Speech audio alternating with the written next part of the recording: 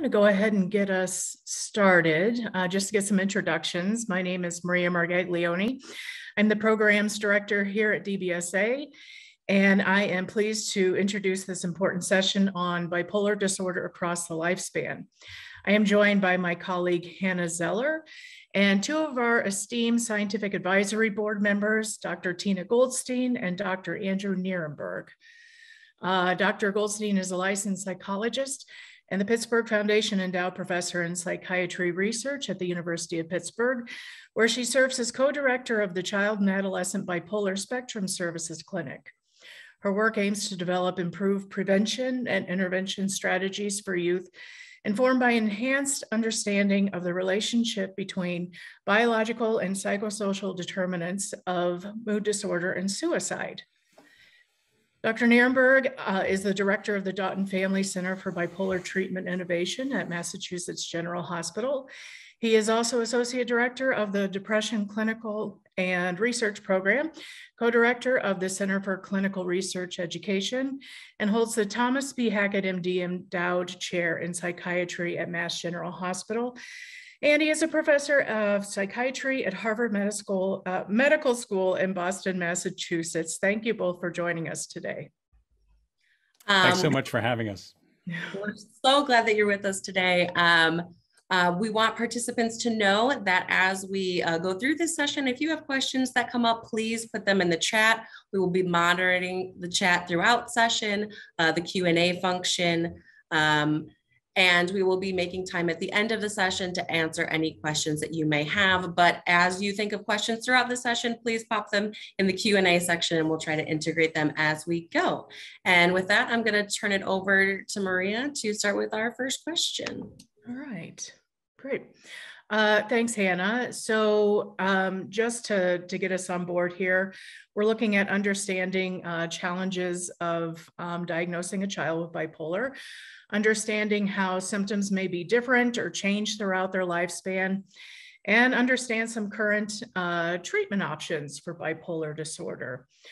So to start us off, Dr. Nierenberg, do you want to talk about what factors and symptoms make up bipolar disorder? How do you get diagnosed with bipolar disorder? So I'm going to take the easy side of it and first talk about adults, and then Tina and I can talk about how it differs in kids and how it can vary. And with adults, it may be more variable than people might think. Now, in order to get the diagnosis of bipolar disorder, one assumes that you have to have an unequivocal manic or hypomanic episode. And that's a distinctly different period during which people are essentially in a high energy state. They can be grandiose, they can be elated, they can be irritable. They don't have to be all three. They could be one of those three things.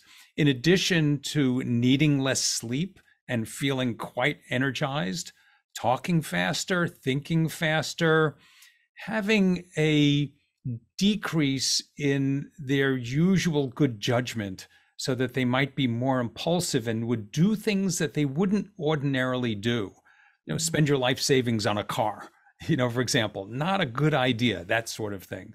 And they can also get into trouble both in relationships and with work. Now, one of the other things that can be associated with is hallucinations or delusions while they're manic. So that's how it can manifest itself. And hypomania, it's less severe, it's not so interfering, but it's not less severe overall because people can still have quite bad depressions. So let me stop there and turn it over to Tina. How is it differ in kids? That is like the $1 million question. I mean, for so many years in the field, even when I was starting, there were many people who didn't even think you could have bipolar disorder before you were 18. But then, the field itself started reflecting back and thinking about our own clinical experiences and recognizing that most adults, when they think back to when their symptoms started, actually report, over 50% report that they actually started in childhood.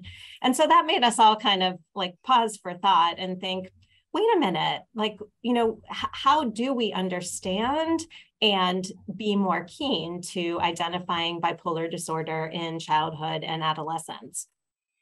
And so I think it's really only been in the last 20 or 30 years that the field has come to do lots of research to better understand, like, what is childhood and adolescent onset bipolar disorder? How does it look different than it looks in adults? And how do we do a better job of recognizing it early and intervening early so that we can potentially change some trajectories?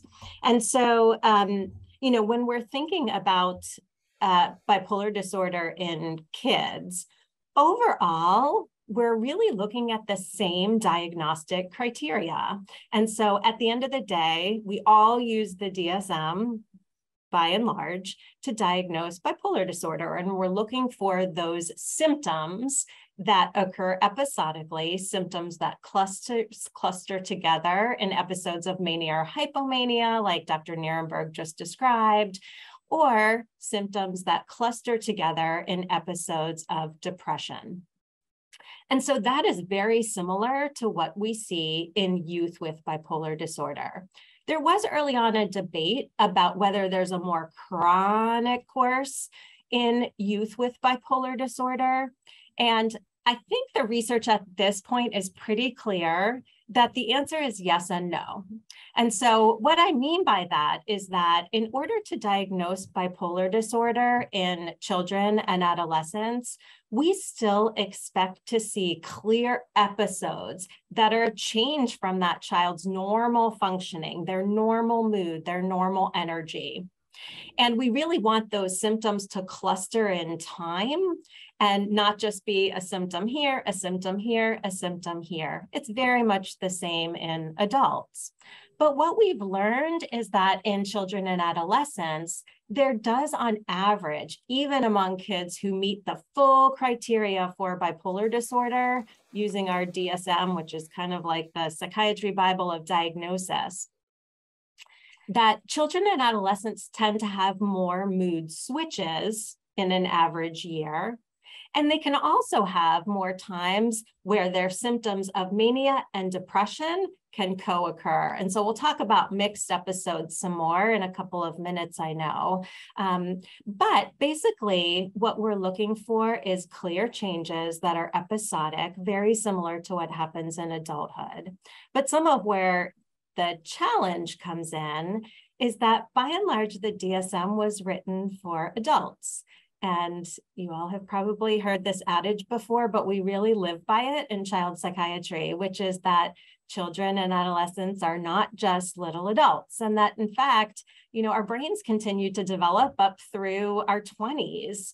And there are so many other factors that are happening throughout child and adolescent development, like the onset of puberty and hormones and our brain development, not to mention just the way symptoms present differently. So for example, when Dr. Nierenberg was talking about, what impulsivity may look like in an adult during mania, we oftentimes see people go on spending sprees, buy things that they don't need, overspend, but most of our child and adolescent patients don't have the capacity to do that.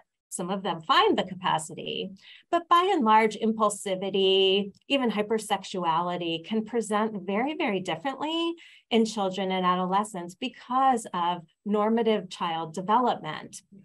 What we know about their capacity, the opportunities that are available to them. And so, for example, in a child or adolescent, hypersexuality may look like drawing inappropriate pictures at school, or inappropriate touching of a teacher or a parent, whereas in an adult, it may look like infidelity in a marriage. And so these are a lot of the things that we keep in mind as we're trying to diagnose or sometimes undiagnosed bipolar disorder in kids. And so I think that's my other important point on the issue of the diagnosis in children is that we've seen both that there have been overdiagnosis in the community and also underdiagnosis. And for good reason, it's a really, really tricky disorder to appropriately identify not just in children and adolescents, but occasionally and not infrequently in adults as well.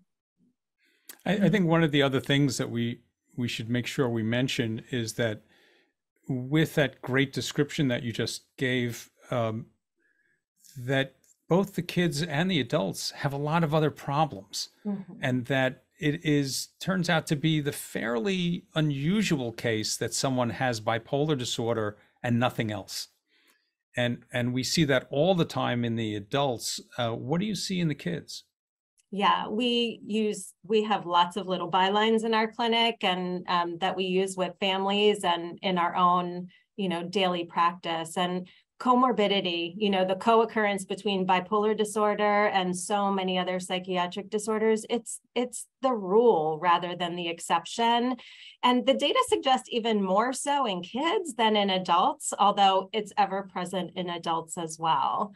And so, the most common comorbidity by far in young people is ADHD, or attention deficit hyperactivity disorder.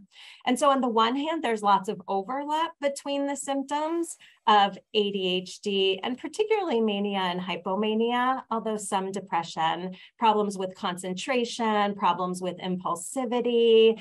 So there's a lot of overlap. And even when we very carefully apply the DSM criteria and use semi-structured interviewing approaches that last far longer and are far more in-depth than most people get in the community, it's really clear that somewhere between 50 and 80% of youth who clearly have bipolar disorder also clearly have ADHD. And then there are tons of other common comorbidities. So things like anxiety disorders, oppositional defiant disorder, other behavioral disorders in childhood are incredibly commonly co-occurring. Certainly we see a lot of separation anxiety disorder in youth who come to our clinic, lots of trauma and co-occurring post-traumatic stress disorder. And then I know as our young people age into young adulthood and adulthood, there are some similarities and then some kind of emerging disorders. And so maybe you want to talk a little bit more about that, Dr. Nierenberg, some of the comorbidities that we're much more likely to see in adulthood. So I think one of the things that happen particularly in adulthood, which turns out to be pretty bad, is nicotine addiction. And in addition to nicotine addiction, of course, there's substance use disorders that happen. But the rates of smoking are extraordinarily high in this population, and it may surprise you that there's an independent association between smoking and suicide. And people have speculated why that might be true, but it's particularly bad. What is less bad in the adults, but it's worse in the kids, is marijuana, and also, especially these days, is really widespread. And alcohol turns out to be worse for a lot of people. So that's one of the things that really can happen that causes tremendous increased suffering. Something else I've been reading about is eating disorders. So binge eating disorder. So that's maybe how that looks in younger and adolescents. And then turns out, bipolar disorder is diagnosed down the road. Yeah, and I think this is the great challenge that Dr. Goldstein and her colleagues face, is that you could have a bunch of different problems that don't crystallize into a clear picture until later.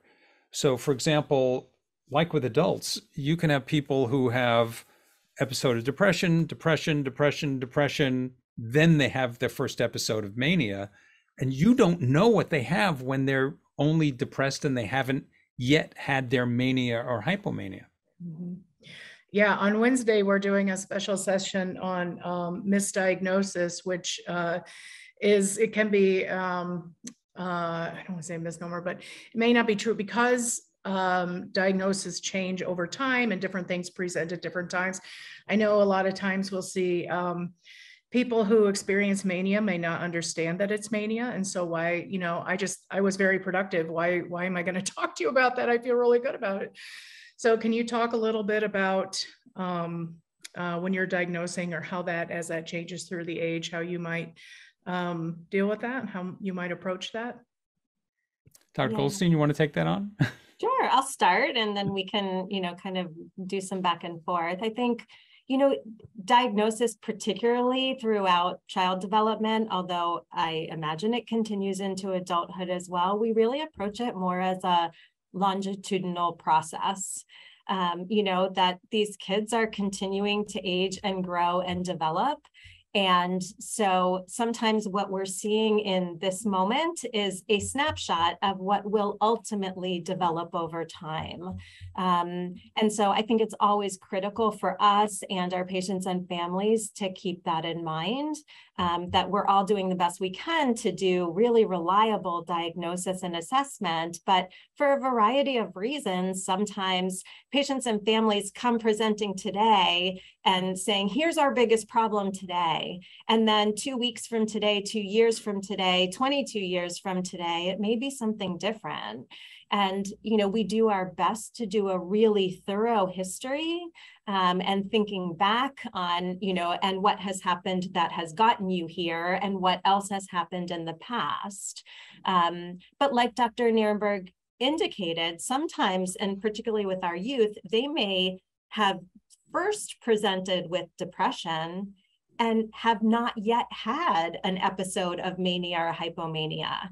And so if I'm meeting that child today, I would diagnose them with major depressive disorder. And then if 6 months from now, they present and they're manic or hypomanic, we would then be thinking about changing their diagnosis to bipolar disorder with a really thorough assessment. It's also true that it's not uncommon, at least in our clinic, that we will do a really thorough assessment. And at the end of the day, our answer about diagnosis is, we're not sure. And, for a long time, especially when I was just starting out in this field, I was pretty uncomfortable with that because I thought it meant that I wasn't doing a good job, that we were supposed to have all of the answers. And in fact, particularly with young people, but I think with adults as well, we're asking a lot of really specific questions that require patients and families to reflect back on things like sleeping patterns, eating patterns, clusters of symptoms, what happened when. It's kind of a unique frame to be asking people to recall. I know if you asked me what I ate for breakfast last week, it would be hard for me to tell you, much less was I sleeping 8 hours on Wednesday and 10 hours on Thursday when my mood changed. And so, some families are very clear about that. And for other people, sometimes the course of this illness is not so clear.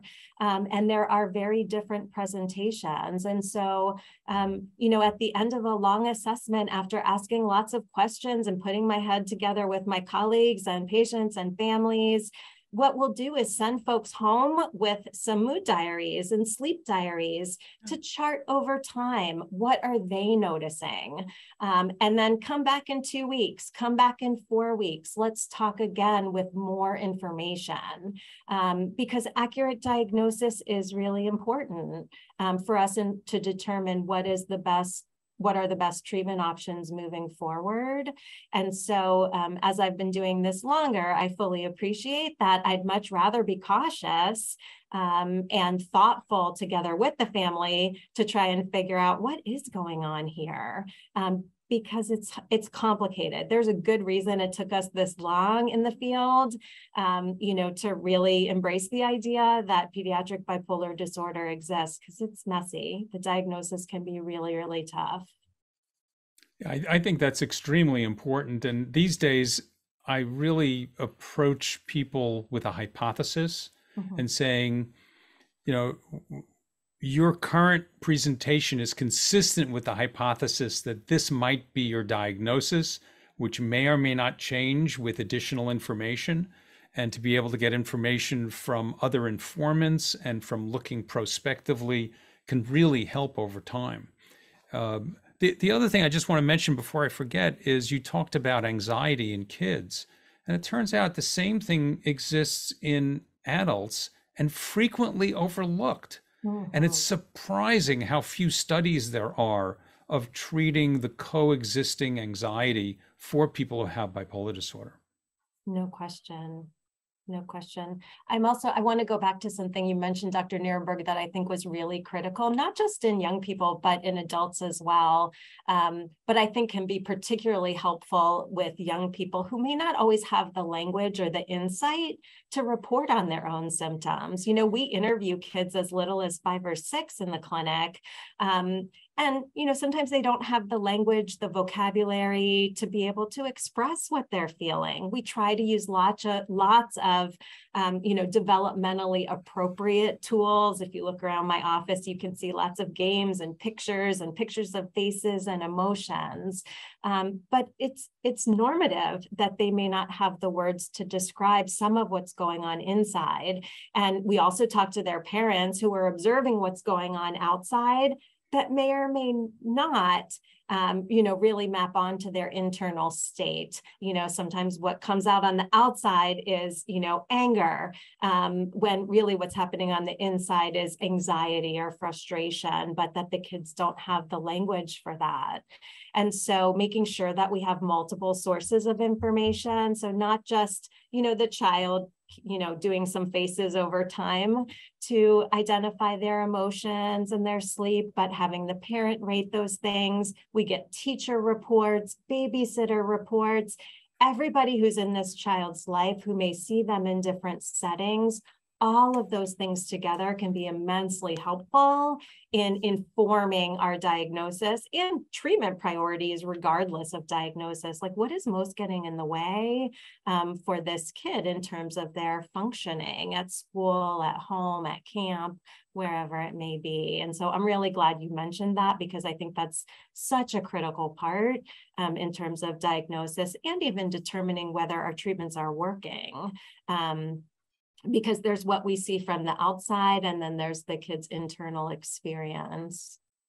You said something in passing that I think is also extraordinarily important, because I think in the adult world, we don't ask this enough, and that's what matters to you. Mm-hmm. What matters to you the most that really needs to be addressed, and that if it was better would make a huge difference in your life.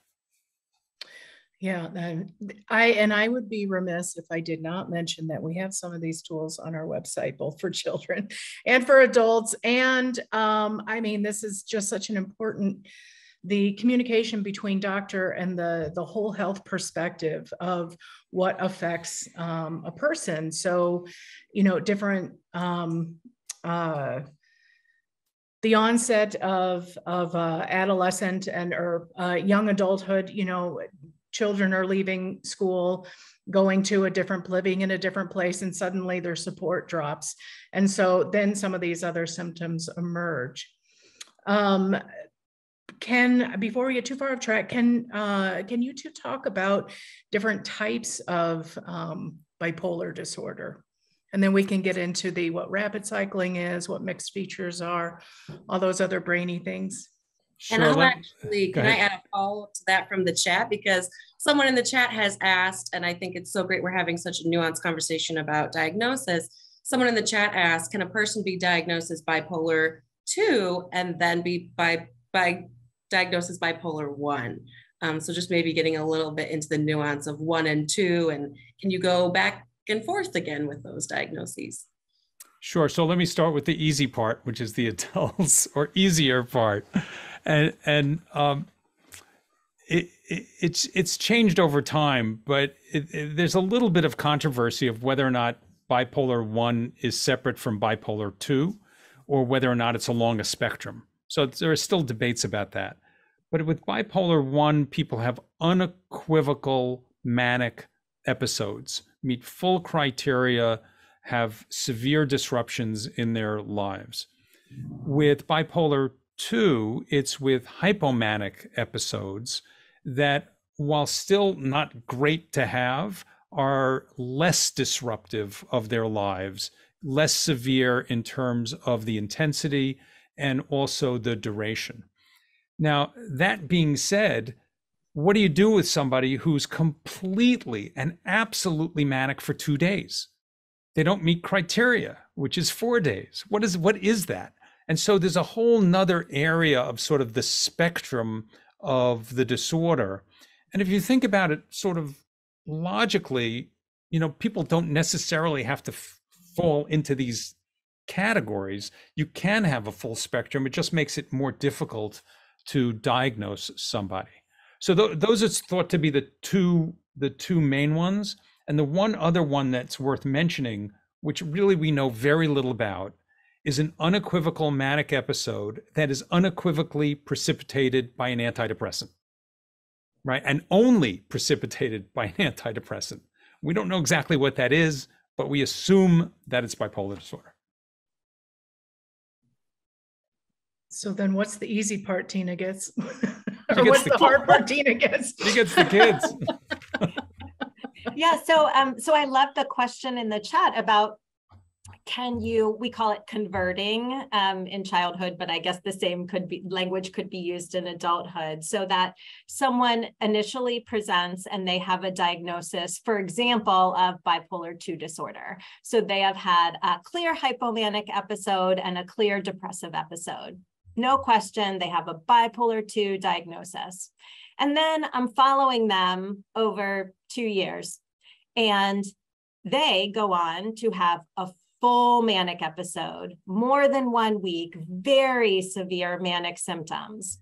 So we would call that person a converter from bipolar 2, which they had when we first met them. They never had a full manic episode before, but then they go on to develop bipolar 1 disorder. And so at that point in time, their diagnosis would be bipolar 1 disorder.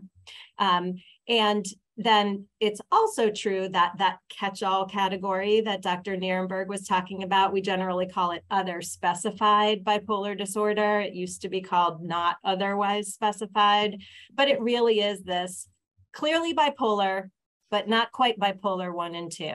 And most people meet that other specified category because, like Dr. Nierenberg indicated, they don't quite have their symptoms for a long enough time, like the DSM tells us they need to, or the DSM tells us they need a certain number of symptoms from a certain number of categories, and they might be 1 or 2 symptoms shy. But we use our clinical intuition and say, this person clearly has bipolar disorder. They just don't quite fit that bipolar 2 or bipolar 1 mold, mainly for one of those 2 reasons.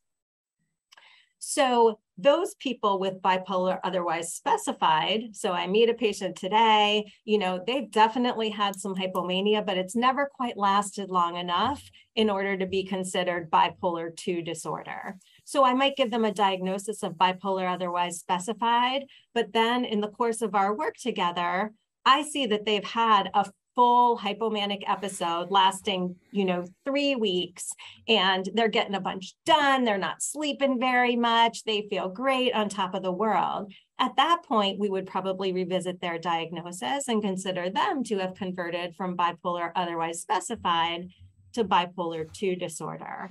And in fact, we have a bunch of longitudinal data on kids that conversion rates are actually quite high among young children from bipolar otherwise specified to bipolar 2, and from bipolar 2 to bipolar 1 if we follow them over time. Not everybody, but about 40% of those with bipolar otherwise specified eventually will meet criteria for bipolar 2. And it's another quarter of people with bipolar 2 who will go on to develop bipolar 1. And it's really part of that period of development. Like this disorder is literally unfolding before our eyes throughout childhood and adolescence. And the other really important point I want to make during childhood is that when we look at our data on these bipolar otherwise specified, bipolar 2, bipolar 1. I know when I was in school, I was taught that bipolar 1 is the worst, bipolar 2 is not as bad, bipolar otherwise specified is the least severe. And the truth is, getting back to that point about like what most matters to people, it turns out if you look at how people are functioning, how they're doing in their lives, it doesn't really matter. Bipolar disorder is very impairing, regardless of what your type of bipolar disorder is. And there are plenty of people with bipolar 1 disorder who function very well, and bipolar 2 and bipolar otherwise specified, and vice versa. So it doesn't necessarily mean if you convert from bipolar 2 to bipolar 1 that your disorder has gotten worse. It's just changed over time. And that makes me also think, Dr. Goldstein, that contrary to what you would think, it's really the depression that is the biggest burden, at least for the adults. And I wonder if it's the same for kids. Unfortunately, absolutely. That it turns out we're much better at treating mania and hypomania than we are at treating bipolar depression. And so that is absolutely where the vast majority of the suffering, functional impairment, and distress come in, is from not only full threshold depressive periods, but the periods in between episode where the person doesn't quite return to themselves. They have some lingering depressive symptoms that we are just not that good yet between medication and psychotherapy at fully clearing up those episodes in between. And I believe the adult data are similar. Yeah, the adult data are similar. And certainly, there are lots of people who can respond fully. It's just more of a challenge. Mm-hmm. And the other thing is that we have very limited medication, a limited number of medications that have been FDA approved. And many people will use combinations that have not necessarily been approved, but they prescribe it anyway from sort of reasoning from what has been approved. And I'm specifically talking about the antidepressants. And certainly in the adult world, it is the most common treatment for bipolar depression, even though there really aren't any studies that show that the antidepressants, at least alone, don't work and can hurt some people. Although with bipolar 2, there are a few studies here and there, not clear if that's true. But if you combine an antidepressant with something that's anti-manic, will that help? There's only one combination that has been approved. That's olanzapine fluoxetine, Zyprexa Prozac combination. But people do it anyway. And I think the jury is not out about whether or not it can really help or not. Can we talk a little bit about rapid cycling then? And because I feel like this is a natural segue into that. Rapid cycling, mixed episodes. So the formal definition of rapid cycling came from David Dunner, who defined it as being 4 distinct episodes per year. Now, that turns out to be a problem in terms of what does that mean, right? So if you have separate episodes, well, supposedly they would have to be separated by 2 months apart. Otherwise, it's kind of a continuation of the same episode, or it's an episode that hasn't fully resolved, or it's an episode that's waxing and waning. So it's a little hard to know what that means for people. But there are people who can really very rapidly go from one state to another, and they can do it multiple times a day, multiple times a week, a month, and right? So you can have a lot of variation in the course of what people have. And as Dr. Goldstein mentioned before, paradoxically, you can be manic and depressed at the same time. And that's the mixed. That's mixed. Next episode. Well, I think maybe we can talk. We've talked a little bit here and there about sort of this arc of bipolar disorder, but maybe we can have a conversation on, we brought up some on children with, it may come out as ADHD and that. But can you talk, if you would, is there an arc? Is there a way to describe this, a way to get people to imagine what that might look like as they enter the different developmental stages? Sure. I think Tina, or Dr. Goldstein, you would start on that one. Yeah.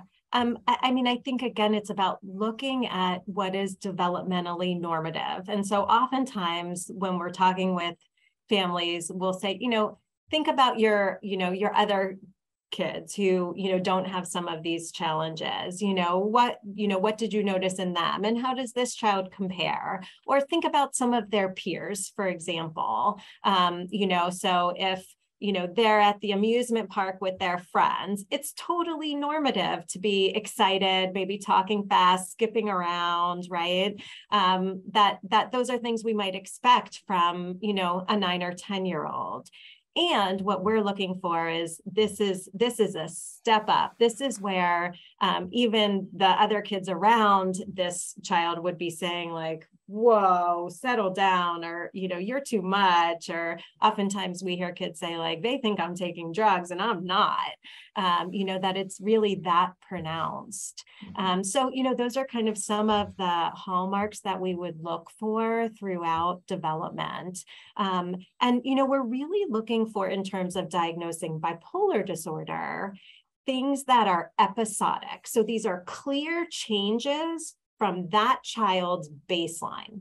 And so getting to your question about ADHD and bipolar disorder, given that they're so highly comorbid. So ADHD is a chronic condition by and large. And so a child who has untreated ADHD, we would expect to, generally speaking, always across multiple situations, at school, at home, with their friends, at camp, wherever it might be, have difficulty with concentration, with impulsivity, with attention, that's going to be coming up very, very consistently across settings. And so whereas we might expect for a child without ADHD, they kind of have a baseline of attention and concentration. And there are wide ranges, even within what's normal. Some kids from a very young age can sit down and finish a puzzle in 45 minutes without running off. And some kids can do 5 minutes and then go flit on to the next thing. But the question is, when does it start getting in the way? For most of these kids, when we start to see them is when they enter school, when they can't stay seated in their chair, when they are, blurting out answers, when they can't wait in line, those kinds of things. Can't keep their hands to themselves. And so with a child with ADHD, we expect to see that pretty consistently over time and across settings. Whereas with a child with bipolar disorder, we're looking for clear episodes where that would worsen. And so if a child has both ADHD and bipolar disorder, their baseline's a little bit higher, or maybe a lot higher than their peers.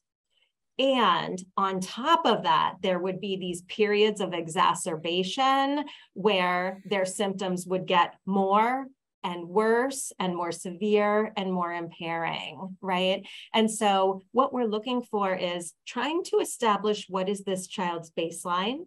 The baseline may be anxiety. The baseline may be ADHD. Those are things that tend to be more chronic, though anxiety can sometimes wax and wane. But that we see those kind of to be more stable over time.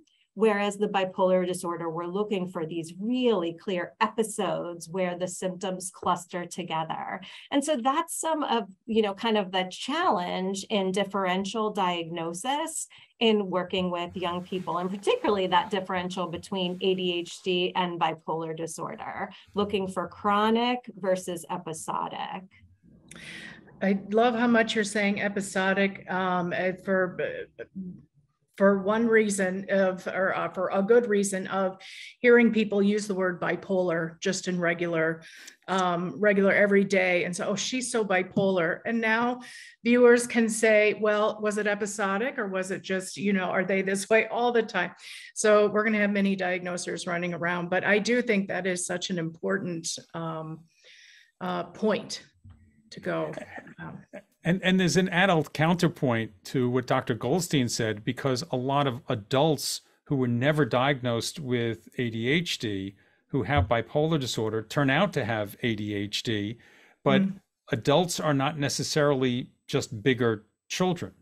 Now, the vast majority of the adults once were children, right? But they're not just bigger children. So the adult ADHD can manifest itself in really very different ways of being disorganized. You can't pay attention in meetings. You can't finish things that are kind of boring and routine, and you procrastinate and you're late all the time. And again, it's a cluster of things that are fairly consistent for a very long time, but never quite recognized because people think that's just the way who they are. That's who they are. Yeah. Well, something we have not touched upon, we say adult, but late onset or older adult. Can you talk a little bit about where that comes in? What have you seen with it? Sorry, go ahead. So no, it's okay. So usually what happens is something that I referred to before, is that people can have a lifetime of recurrent depressions without ever having a manic episode. And then boom, they're 50 years old, they have their first unequivocal manic episode, and it becomes much clearer that they have bipolar disorder. So usually you don't see the first manifestation of either depression or mania late on. Usually there's something that's happened beforehand. And in fact, if I see somebody who is older, and we can all define what older means, but if you see someone who's older and they have their first ever mood episode of mania or something, the presumption is it's medical. It usually doesn't just start out of the blue, although rarely it could. You can think that there's an age distribution, but this really is a developmental disorder. As Dr. Goldstein said before, more than half of people have the first manifestations of bipolar disorder when they're young. There's some questions in the chat I would like to interject about aging as well that seem appropriate here. There's two, I'm going to piggyback them. The first, does bipolar start to look different as one ages? So in old age versus young adulthood. And then I guess another question that goes nicely with that is, can symptoms of bipolar, this person is asking specifically about bipolar 2, lose intensity with age? So do they look different as age occurs when we diagnose someone? And then second, does it look different in intensity with age? So if I could take the first stab of that, Kraepelin, early in the 1900s, did a very careful study observing what people had who he was taking care of. And the older people were, the more they would manifest with depression rather than with mania. So something happens over time where the proportion of time that someone is ill is spent more in depression than in mania as people age. And that while you can have older people with mania, it's just not as frequent. Yeah. And, you know, talking on kind of the other end of the spectrum, for our young people who are diagnosed as children and adolescents, as we followed them, you know, there are a couple of things have started to jump out in some of these longitudinal studies. So one, Dr. Nierenberg also talked about is the development of substance use disorders in late adolescence and young adulthood are extraordinarily common in individuals with bipolar disorder. You know, for some people, their disorder will convert over time. So they may start with a bipolar 2 diagnosis and then, you know, in late adolescence, adulthood, have a manic episode and have bipolar 1 disorder. You know, some of the diagnoses that we see so commonly co-occurring with bipolar disorder in childhood are more specific to childhood. So for example, oppositional defiant disorder. It's not to say it can't happen in adults. There can be patterns in adulthood, but that in general, many of the youth don't then go on to continue to have oppositional defiant disorder in adulthood. Some of the other things that we can sometimes see kind of changing throughout development, a lot of separation anxiety disorder when the youth are younger, whereas in adulthood, there's much more prevalence of panic disorder that we don't tend to see in children, some in late adolescence. So thinking about the way anxiety might present itself differently through the course of someone's life who has bipolar disorder. I'm trying to think of other kind of developmental differences that we see. One of the commonalities that we haven't yet talked about that I think is really critical is risk for suicidal thoughts and behaviors. That certainly young people are entirely capable of having suicidal thoughts and acting on their suicidal thoughts. However, the fact is that as children age, they tend to have more access to more lethal means. And so, for us all to be really thoughtful about suicide risk assessment and management, because it is such a critical consideration. And the data suggests that people who have earlier onset of their illness in childhood and adolescence are actually at greater risk as they age. So these are, kind of several of the things we consider across the lifespan. Well, we have, people are waiting for some treatment options. I have a feeling at this point they've heard a lot about symptoms and development. Can we switch to treatment options, and maybe we'll go with the lifespan? Dr. Goldstein, if you want to talk about with children. Sure. So, there's just no question that no matter if you're a child, adolescent, adult, or later adult, that a combination of medication and psychotherapy in general seems to be the best approach to acute treatment of bipolar disorder and longitudinal management.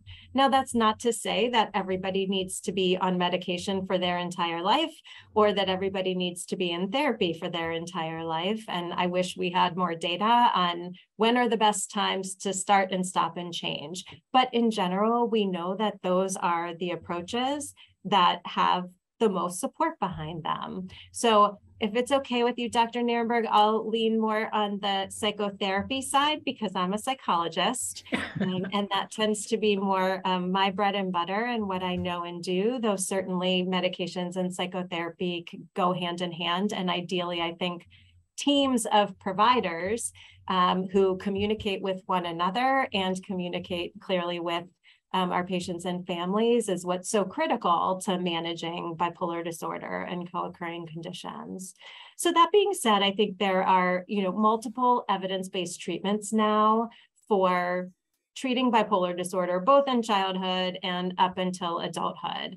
And my colleagues and I who do this work all agree that they actually, there's a million different CBT, DBT, IPT, everything with a T on the end, that's therapy or treatment. But at the end of the day, there are actually some really core common principles of good treatment, good psychotherapy for bipolar disorder.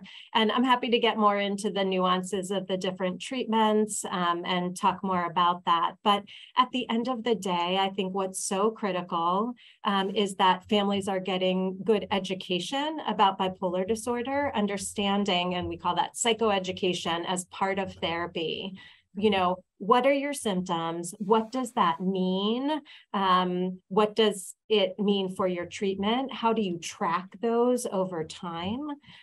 Helping people to recognize their own patterns so that we can, if someone is euthymic right now, let's watch really closely and see what are the first warning signs and symptoms that you might be going into a depressive episode.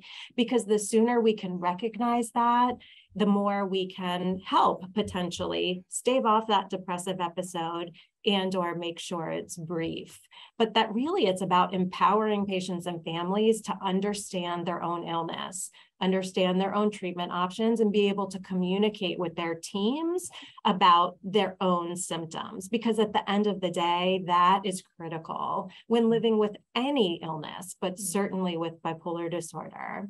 So that's one really critical piece. Another really critical piece of A good evidence-based treatment for bipolar disorder is learning skills for communicating with family, with partners, with teachers, communicating what you're feeling, what you're needing, how to solve problems. All families have problems, and certainly bipolar disorder can be stressful.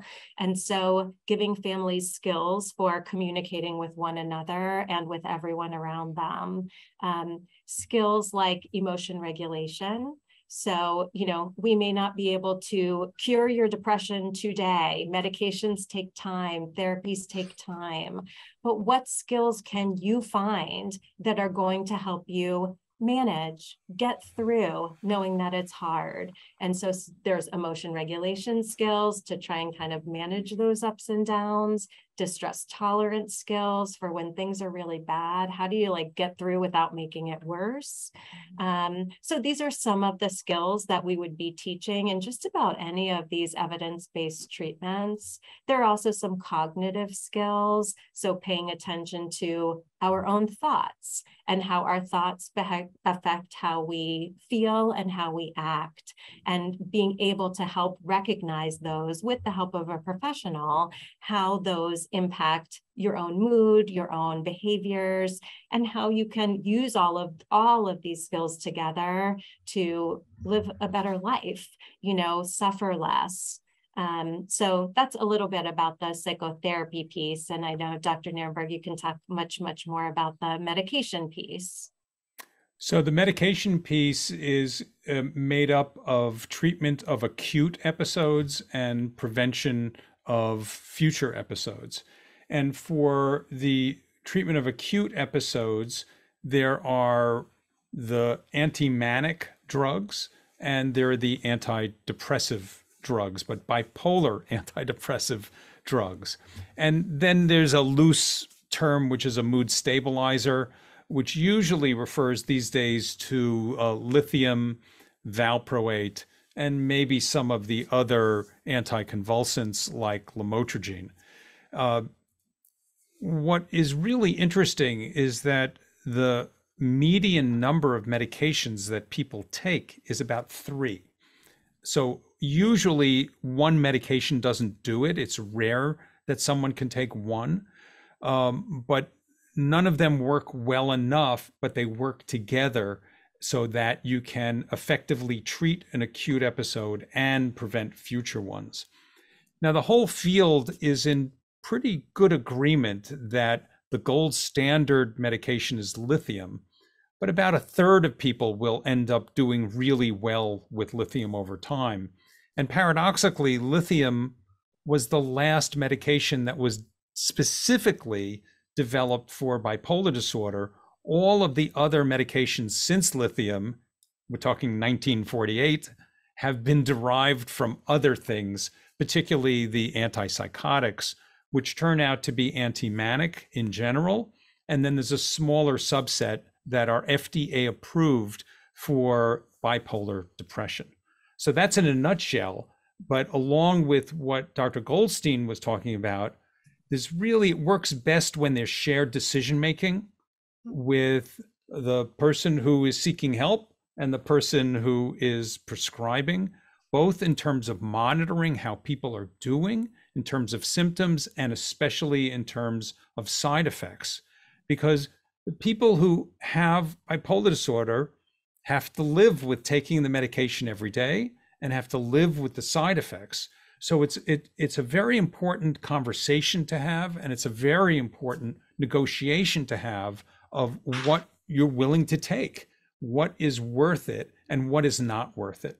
And that should always veer towards what's optimal for the person. It gets back to the question, what matters to you?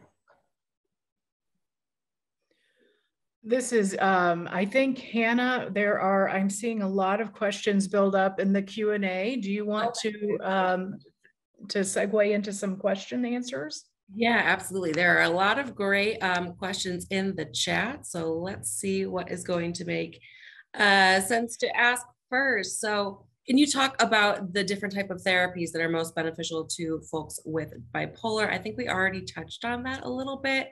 But I'm wondering if, maybe you both want to name like top 3 approaches. Well, I do want to add one thing that I'm sure Dr. Goldstein will agree. And the therapy is listen to your mother, which means get enough sleep, eat a good diet, get exercise, and don't do drugs. Some great basic advice for people. We love that.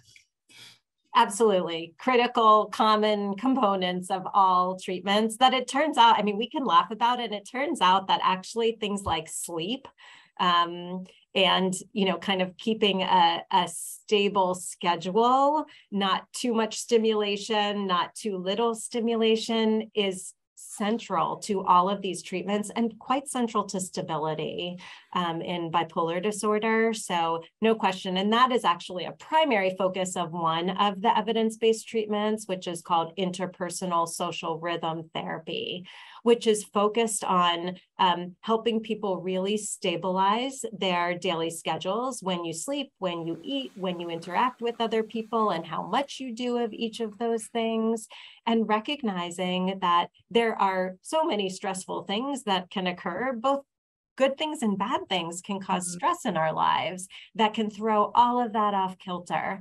So for example, having a baby, having a wedding, the start of the school year again, going on vacation, all of these things can kind of destabilize our schedules, which we know in turn can destabilize mood, particularly in people with a vulnerability to bipolar disorder.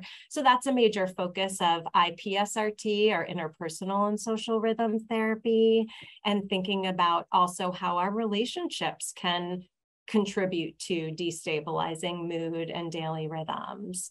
Cognitive behavioral therapy, which focuses on the interaction between the way we think, the way we feel, and the way that we behave or act, also has tons of data in individuals with bipolar disorder.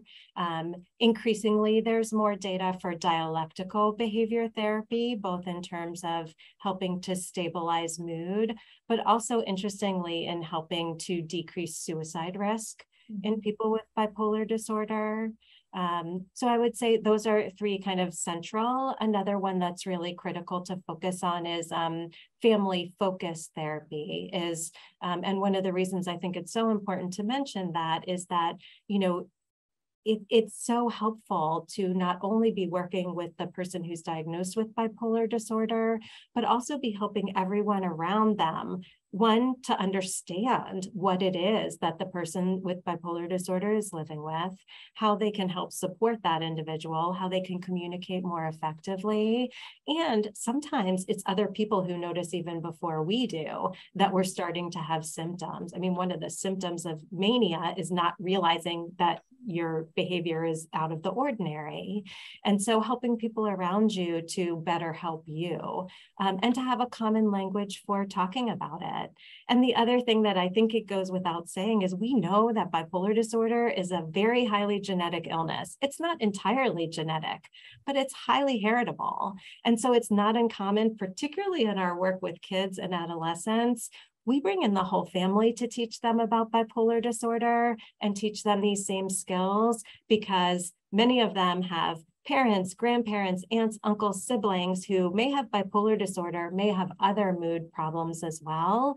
And the more we can help the whole system to manage their own mood difficulties, the better off everyone is. And so family-focused therapy is a good example of a family-based treatment to help improve communication and education about bipolar disorder.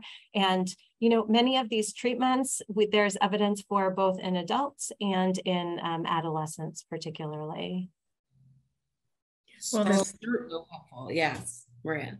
I was just going to say the through line of awareness, having awareness of your thoughts, of your mood, whether it's for yourself or for your loved one, is so key in this. So I just want to point out probably what is obvious to everybody else. I'm just going to say it out loud.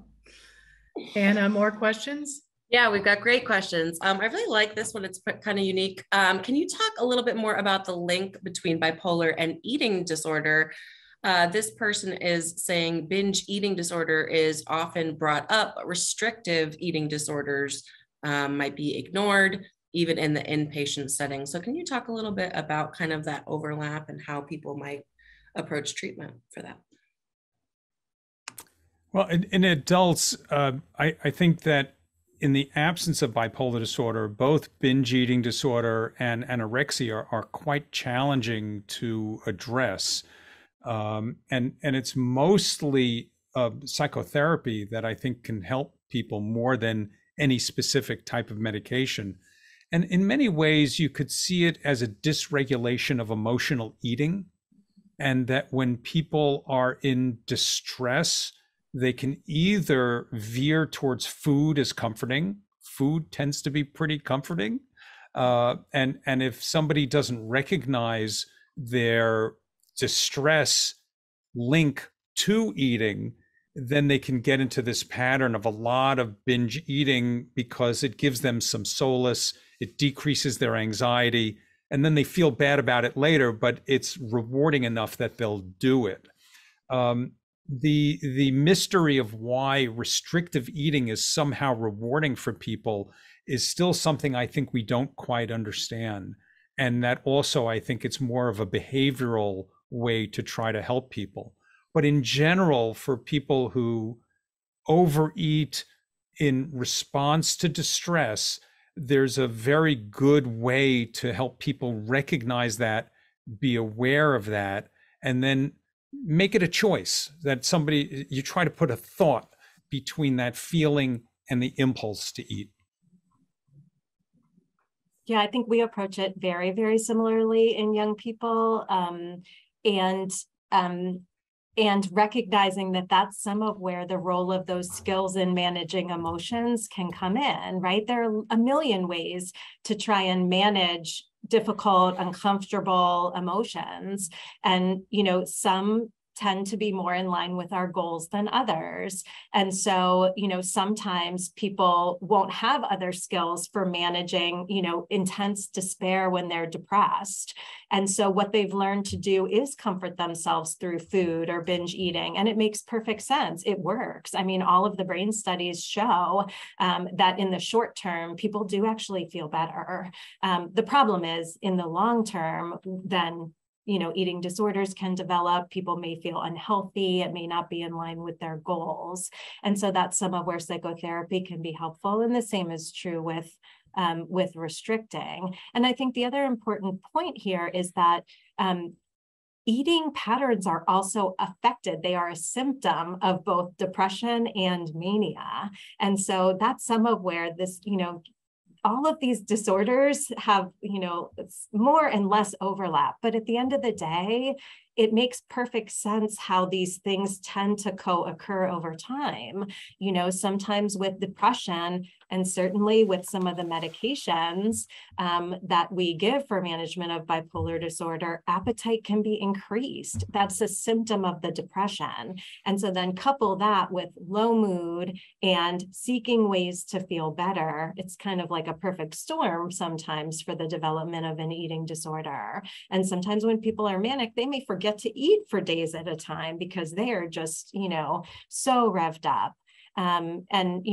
Sometimes people lose their appetites during depression too. And so sometimes those can start patterns of eating that are not normal for that individual, but that come out of these episodes of disordered mood.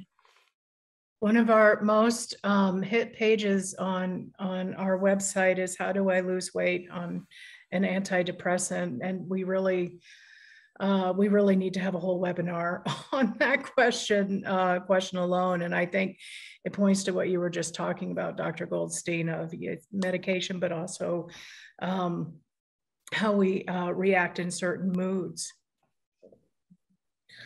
Yeah.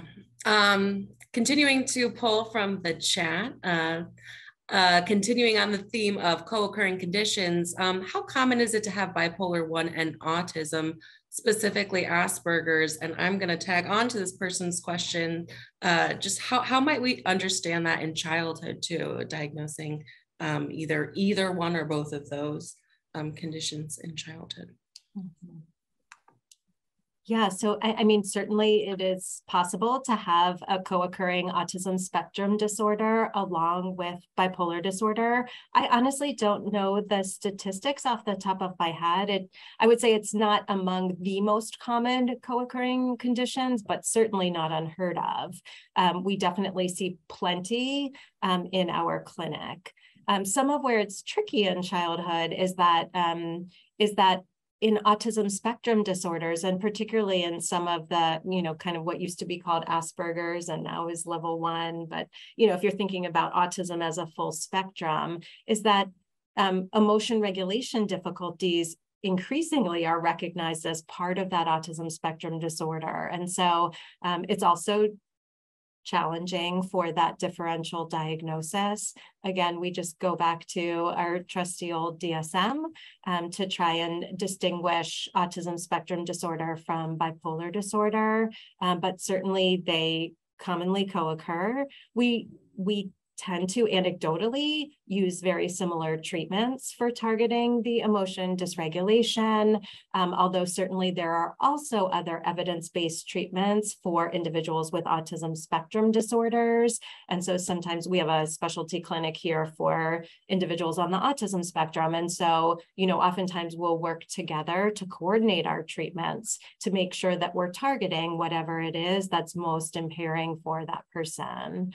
What about in adulthood, Dr. Nierenberg? I'm curious what you all see. You can see it. It is not that frequent, but certainly, when these people grow up, they're there. Mm-hmm. The other thing I've been thinking about increasingly as many of the young people are aging into adulthood, and I've seen that over, the course of my career and have even seen some patients through those periods, is that, bipolar disorder also can kind of disrupt some normative social trajectories, so that, some of our youth may miss out on some critical social development during junior high or high school because they're in a severe depressive episode. They spend some time in the hospital or in a residential treatment facility. And so they may be missing out on some key opportunities for social development that their peers might have. And so, sometimes that can also look a little bit like autism spectrum disorder because they may kind of almost like have delays in their social development because of some of the emotional difficulties they've had with their mood episode early on. So I think that's not uncommon, but it requires a really careful diagnosis to determine whether that means that the person is autistic in addition to having bipolar disorder, or whether, they have some delays that ultimately they may catch up. And honestly, I've seen both. Super helpful. Going to the chat again.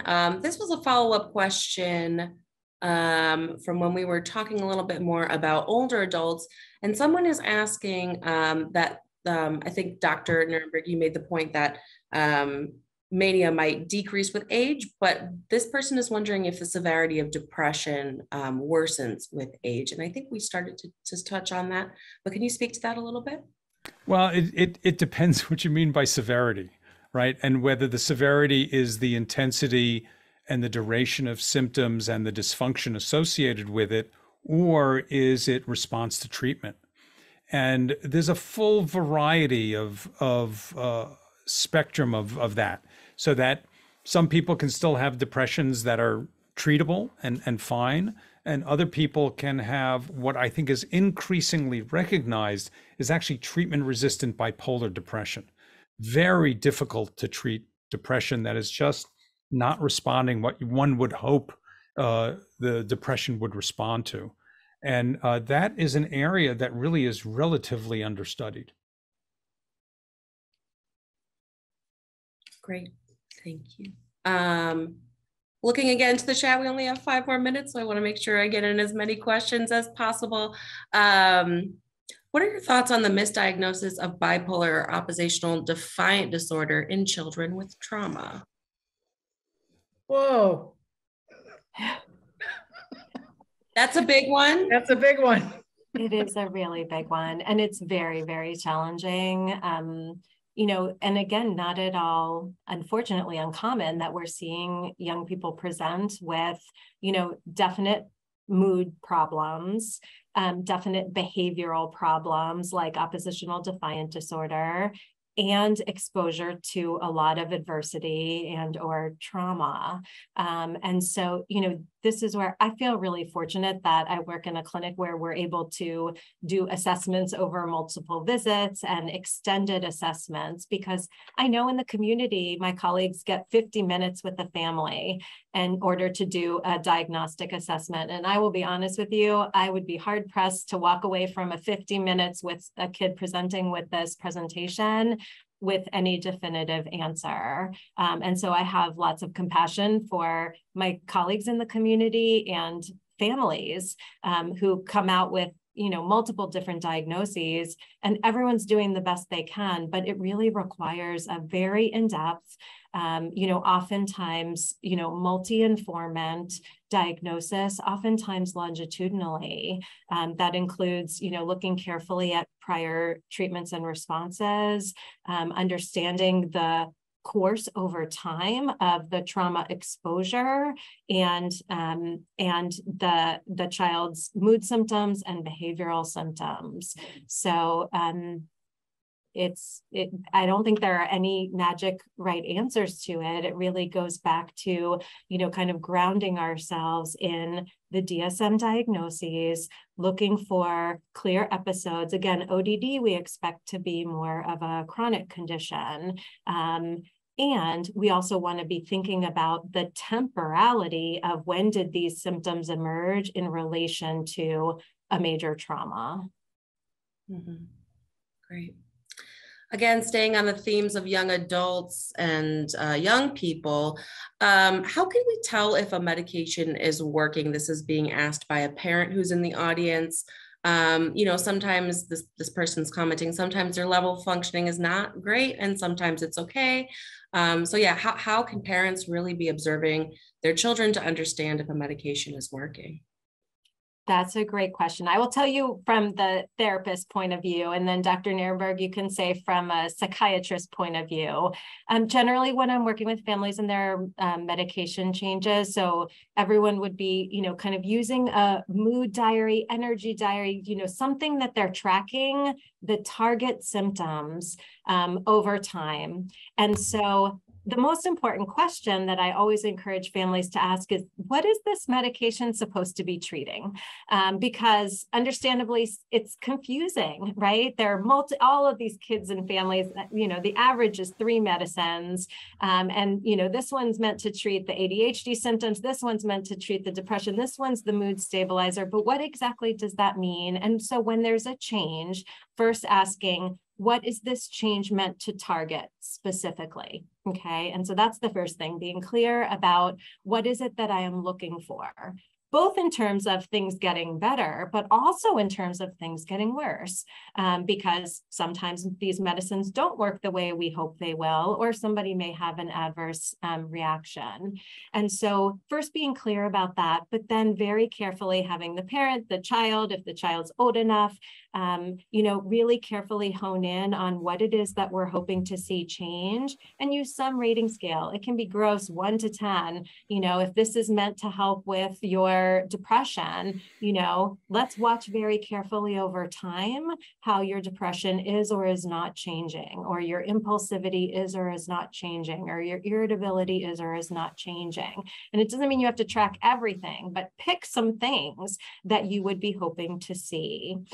And then the other important question to be asking yourself, your provider, is, over what time period do I expect this medication to work? Some of the medications we use, like stimulants, for example, if it's going to work to treat ADHD, we're going to see it pretty quickly, right? Whereas things like antidepressants can take much, much longer to see a treatment response. And so having realistic expectations and know, what am I looking for and over what period of time? And then making sure you have clear and open communication with your provider about that trajectory. So those are kind of my gross thoughts. Andy, do you have other? The only thing I completely agree with Dr. Goldstein, and I think you can sum it up as measurement-based care.